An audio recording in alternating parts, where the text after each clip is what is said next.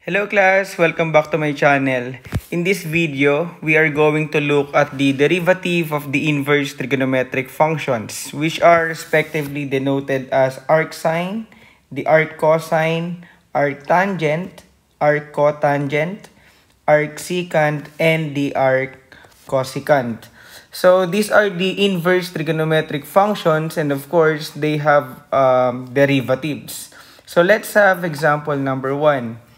Find the derivative of y equals arccosine of x cubed plus 1. So, ang first step natin dito is we need to identify what is u.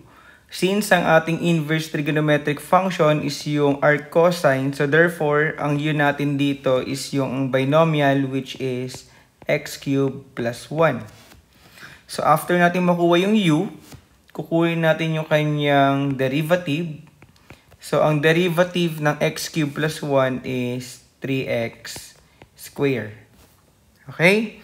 So, after natin makuha si u and u prime, pwede na natin gamitin yung formula ng arccosine para makuha yung derivative ng ating function.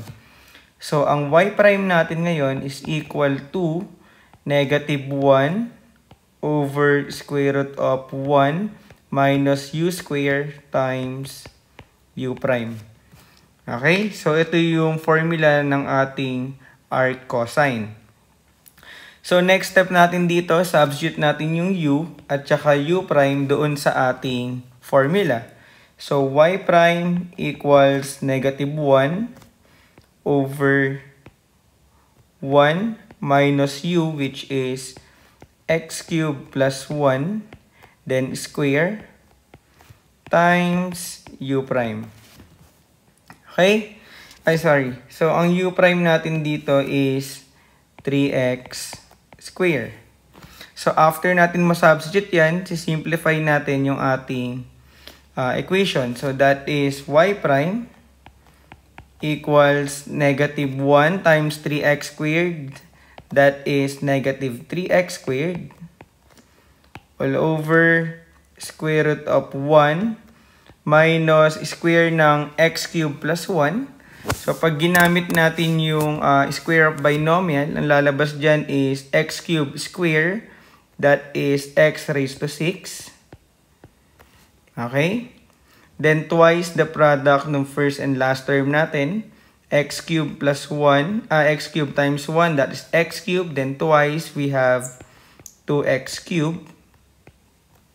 Then, square the last term. So, 1 square, we have 1. Okay? So, simplify natin pa. We have y prime, that is equal to negative 3x square over, so dito, sa denominator natin, pwede nating i-minus si 1 dun sa 1 sa loob. Okay? So, makakancel yan. So, ang matitira dyan is yung ating negative x raised to 6 minus 2x cubed. So, pwedeng ito na ngayon yung ating magiging final answer. Okay?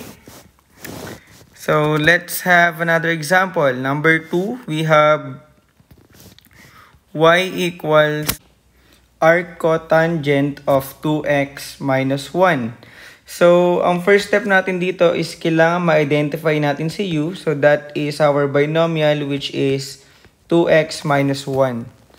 Okay? So, using the same procedure, kukunin natin yung kanyang u prime. So, ang derivative ni 2x minus 1 is equal to 2. Okay? So, after nyo makuha si u and u prime, pwede na natin gamitin yung formula ng ating arccotangent, which is y prime is equal to negative 1 over 1 plus u squared times u prime. Okay, so applying the formula, isa-substitute lang natin yung value ni u and u prime dun sa ating formula.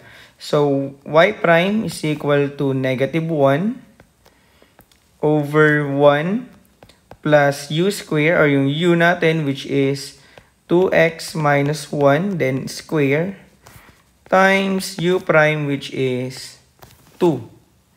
Okay, so simplify natin ngayon yung ating equation. So negative 1 times 2, we have negative 2 as our numerator over 1 plus square natin yung 2x minus 1. Again, using the square of binomial.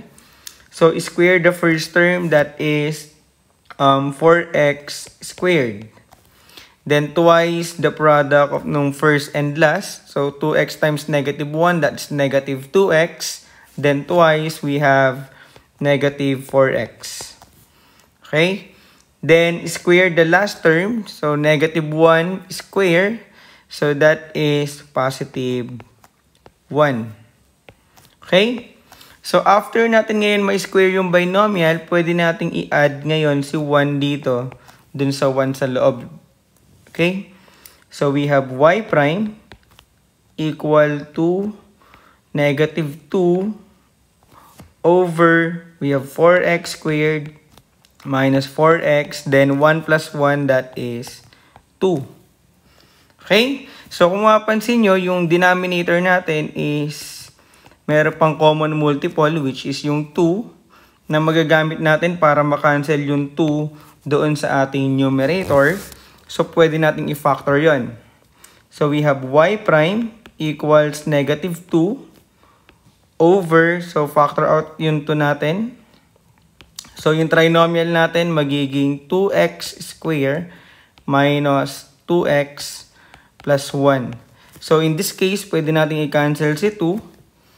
So, ang magiging final answer natin ngayon is y prime equals negative 1 over 2x square minus 2x plus 1. So, ito na ngayon yung ating magiging final answer. Okay?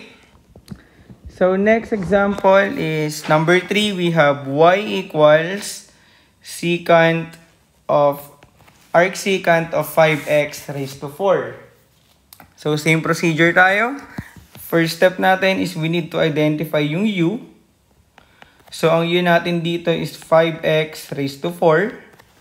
Then, ang ating u prime is magiging 20x cubed. Okay? So, ngayon, after natin makuha si u and u prime, pwede na natin gamitin yung formula ng ating arcsecant dito sa taas, which is 1 over the absolute value of u times the square root of u squared minus 1 times u prime. Okay? So, apply natin. So, again, ang formula natin dito is y prime equals 1 over the absolute value of u times the square root of u squared minus 1 times u prime. Okay? So, apply natin. We have y prime. So, this time, substitute natin yung u and u prime din sa formula. We have 1 over the absolute value ng u, which is 5x raised to 4. Okay? So, times the square root of u squared, which is 5x raised to 4 ulit, square minus 1, times u prime, which is 20x cubed. Okay? So, next, simplify natin yung ating equation. We have y prime equals 1 times 20x cubed, that is 20x cubed, over 5, or the absolute value of 5x raised to 4, times the square root of, square natin yung 5x raised to 4, that is 25x raised to 8, then minus 1. Okay? So, as you notice, pwede nating makancel si 20 at saka si 5 dun sa denominator. So, pagka kinancel natin yan, si 20 sa taas magiging 4 na lang. Since 20 divided by 5 is 4. Then, yung x cubed sa numerator natin is makakancel out. Then, yung x raised to 4 sa denominator natin is magiging x na lang. So, therefore, ang derivative ni arcsecant of 5x raised to 4 is magiging 4 over x, okay, times the square root of 25x raised to 8 minus 1. So, ito ngayon yung ating magiging final answer. Sundan ba, guys? So, next, let's have example number 4. Y equals arc cosecant of 6 minus 2x cubed. So, again, first step natin is let u is equal to 6 minus 2x cubed. Then, ang ating u prime is magiging negative 6x square. Okay? So, after nyo makuha si u and u prime, pwede nyo na ngayon gamitin yung formula ng arc cosecant para makuha yung kanyang derivative, which is y prime is equal to negative 1 over the absolute value ng u times the square root of u squared minus 1 times u prime. Okay? So, applying the formula, substitute lang natin si u and u prime. So, we have y prime equals negative 1 over absolute value of u, which is 6 minus 2x cubed. Then, square root of u. Again, we have 6 minus 2x cubed, then square, minus 1, times u prime, which is negative 6x square. So, simplify natin yung ating equation. So, we have y prime equals negative 1 times negative 6x squared, that is positive 6x squared.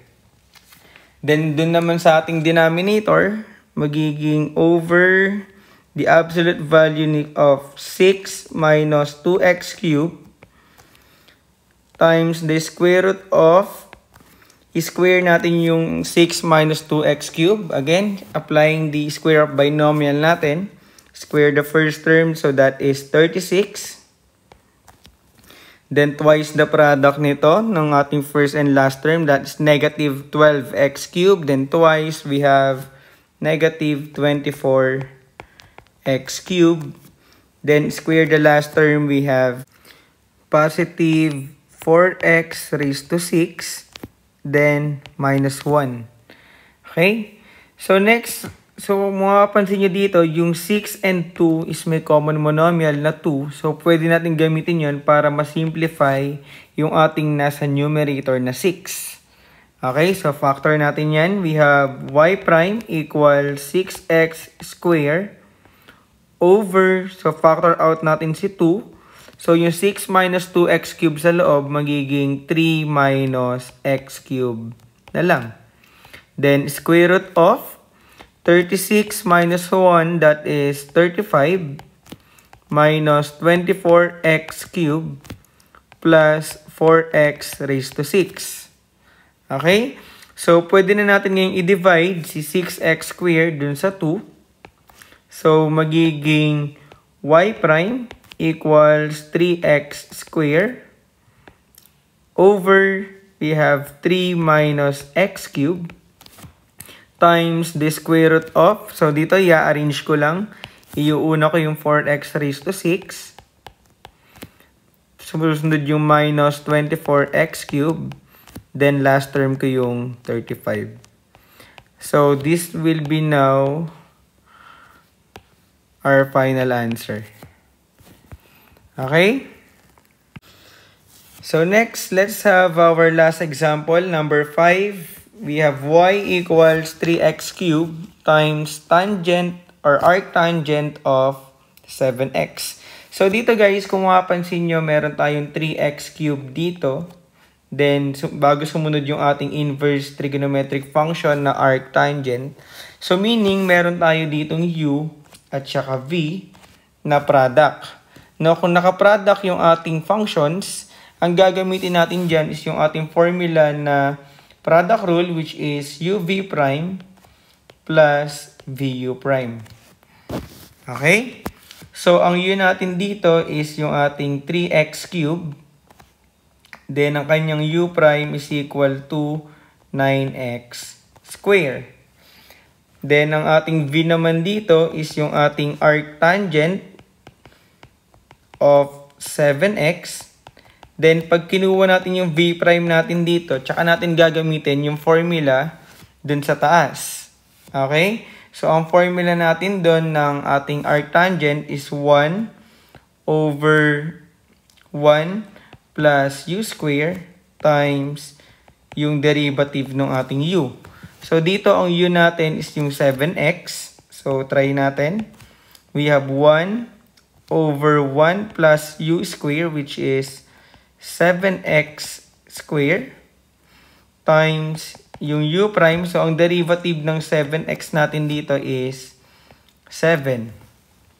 So, simplify natin to. We have v prime is equal to 7 over 1 plus, so 7x, then square, we have 49x square. Okay? So, after natin makuha si u prime, v, and v prime, pwede na natin makuha yung ating derivative ng ating function. So, using the product rule, okay, so we have y prime is equal to u, which is 3x cubed, times v prime, so that is 7 over 1 plus 49x square, plus v. So, ang v natin dito is yung ating arctangent 1 or arctangent of 7x times u prime, which is 9x square. Okay? So, isi-simplify natin to. So, multiply natin si 3x cubed dun sa 7. So, that is 3 times 7, we have 21x cubed over 1 plus 49x square. Okay? So, ang next natin dito is i-multiply natin si 9x square dun sa ating tangent. So, that is 9x square, then arctangent of 7x. Okay? So, ito na ngayon yung ating magiging final answer. Nakuha ba, guys? So, this is the end of our video. I hope may natutunan kayo, class. So, if you have questions or clarifications, kindly put them in the comment section below.